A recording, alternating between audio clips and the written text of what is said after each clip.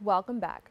The addition of AI technology, palm readers, and more advanced tech continue to transform the grocery shopping experience. Consumer Reports investigated how consumers can utilize this technology to improve their shopping experience and save money at both local and large chain supermarkets. Ryan Vines, Deputy Editor for Special Projects at Consumer Reports, joins me to discuss. Ryan, thank you so much for joining us once again. Thanks for having me. I appreciate it. Now, I talked about it briefly, but can you tell us a little bit more or, expand on how the landscape of grocery shopping has changed over time? Well, as you just said, technology has invaded every space of our lives, right? And that includes the grocery store now. You briefly hinted at this new technology from the folks at Amazon that actually maps your palm. They do a scan of your palm that you can do right from your mobile phone.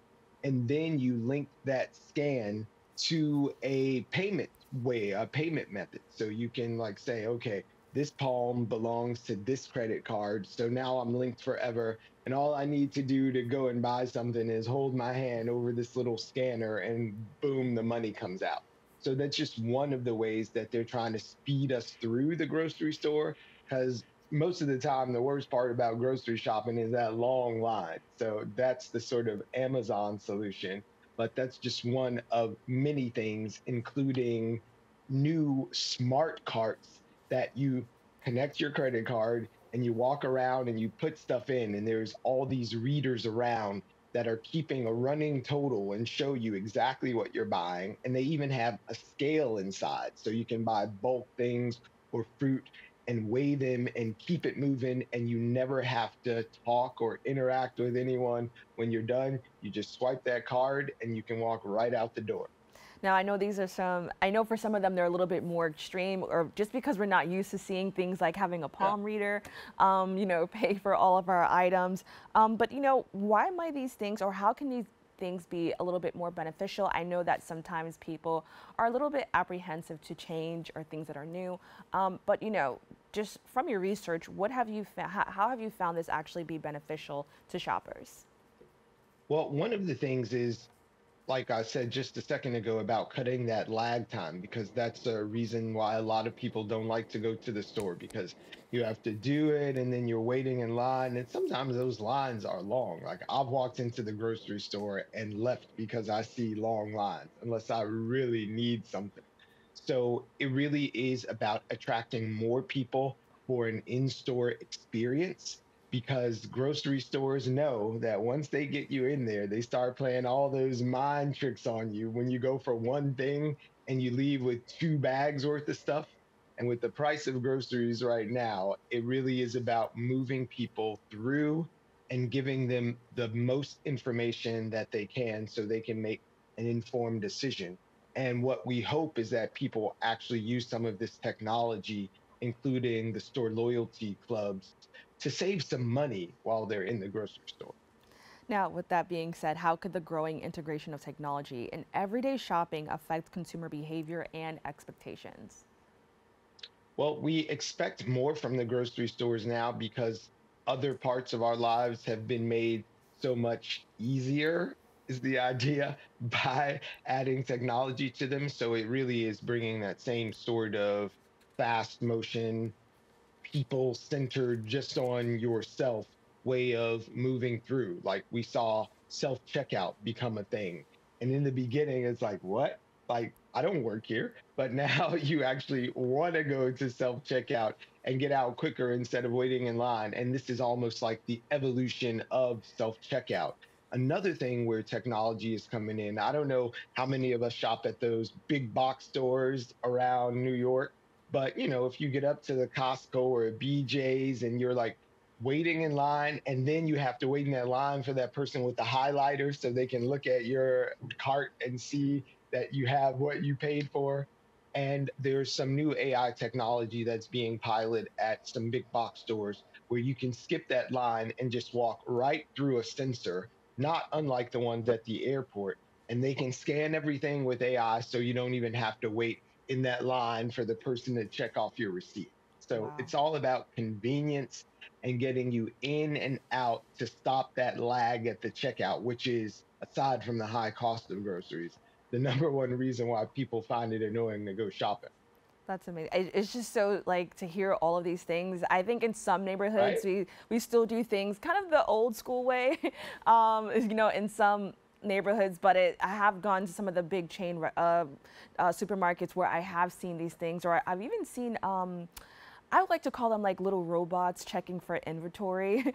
And so it's just really interesting to see how technology is just changing that aspect of our lives. But I also want to talk about things that I guess now would be considered old technology, and that's like the use of apps. How could apps be used to kind of help our experience? I know we're all very familiar with it, but how can we use it in a new way to kind of have a better grocery shopping experience?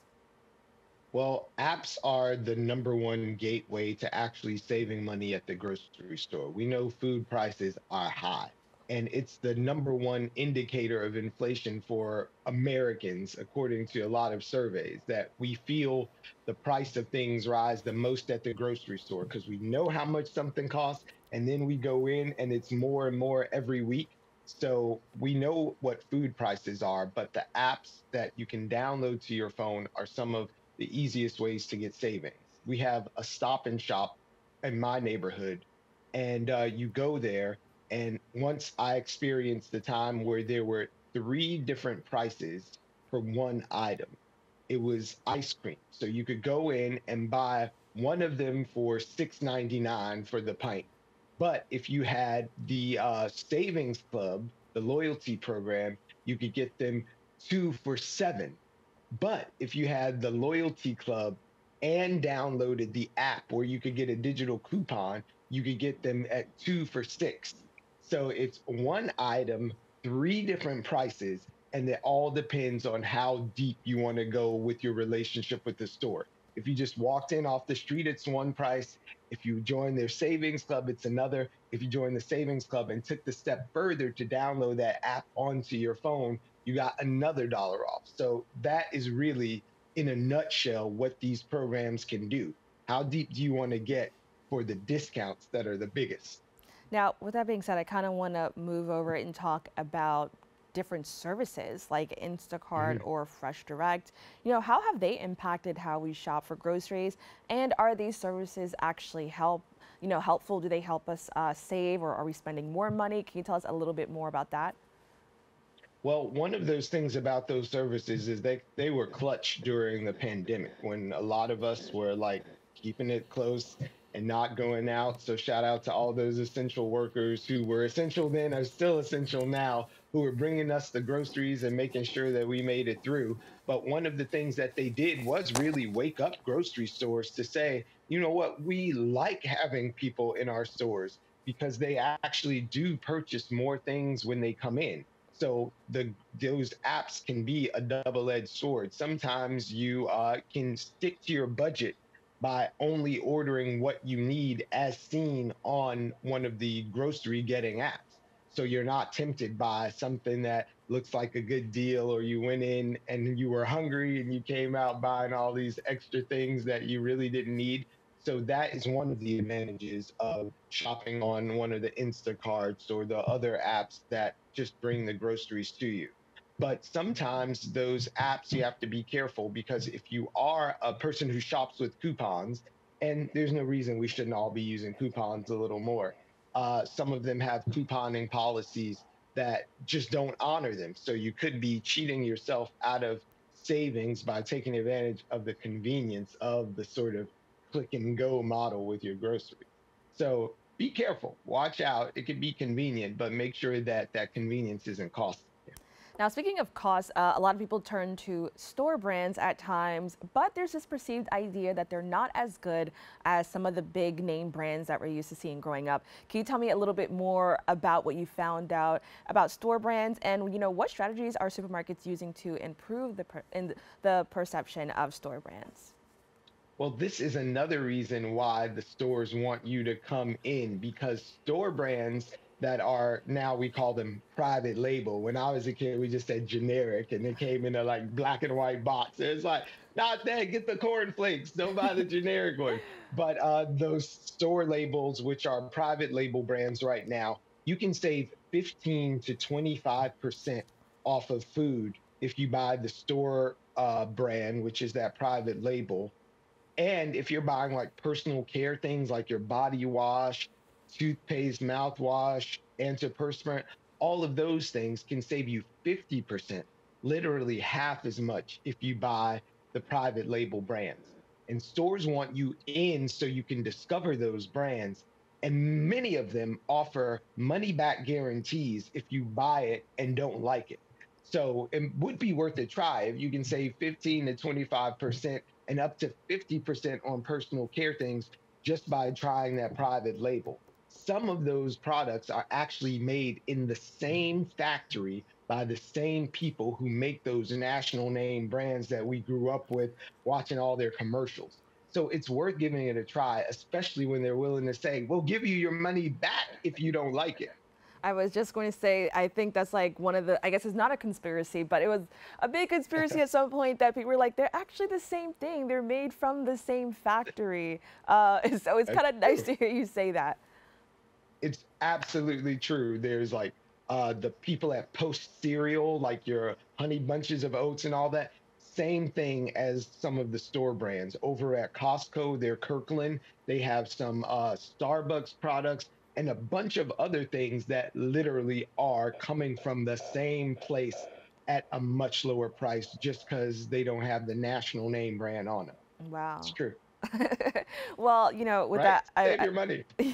I want to say, I've also noticed that people from younger generations tend to kind of ignore this, these ideas to save big. I'll sometimes have to tell my friends, like, hey, you could do this or don't buy this now, wait. What advice would you give to some young adults who are kind of just starting this journey with buying groceries and Sure. kind of looking for ways to save?